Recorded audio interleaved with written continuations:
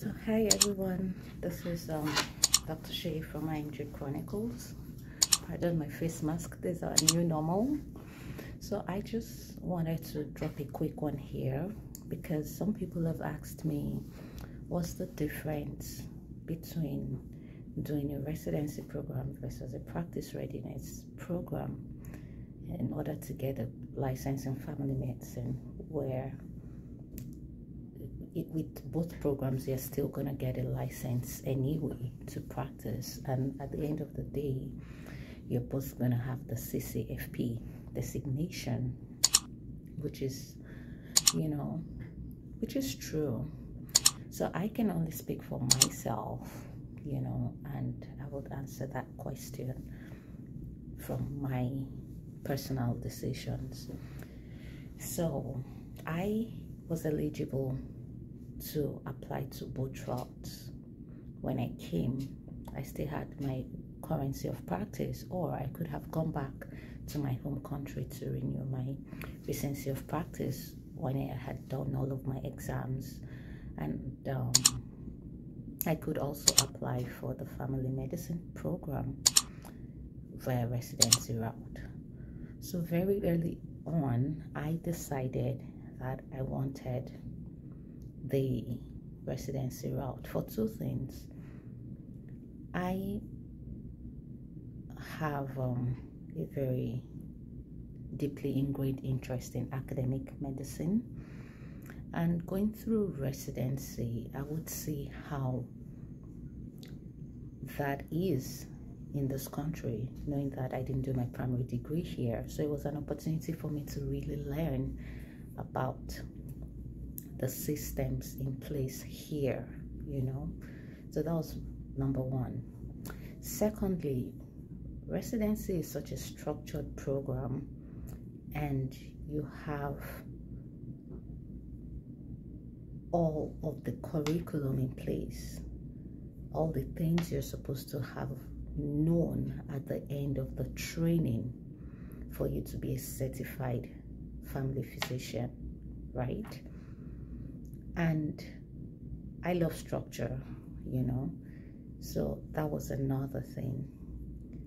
The third thing for me was it was exposure to other colleagues in an academic environment. So other colleagues, I meant mentors, right?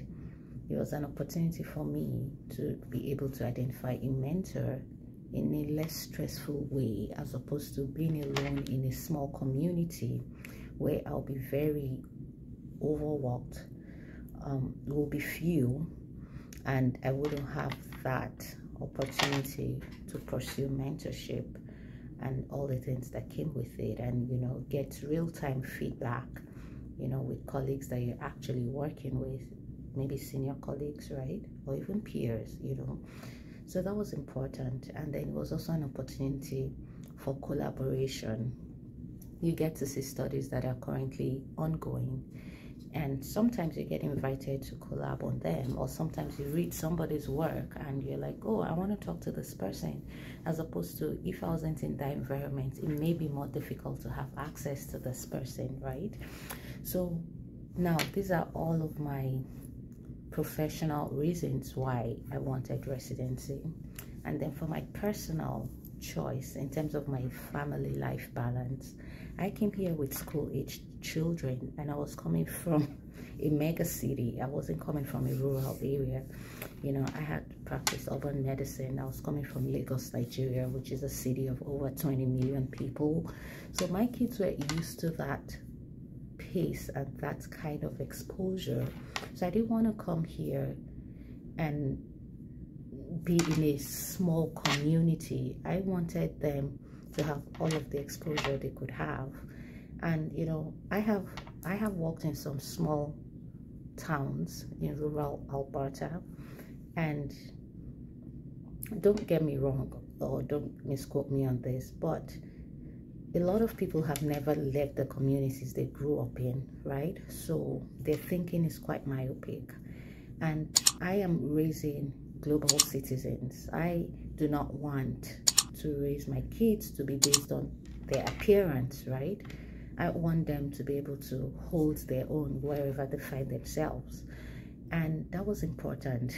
You know, you can imagine at my level, as a grown adult and being a physician in a rural community, I was told I was the first Black resident that was coming to that community when I did my residency. And I did experience some, you know, it wasn't subtle, it was in my face, right? Racial profiling, you know. So that I certainly didn't want to expose my kids to. At the time we came, there is no way they won't be exposed to that.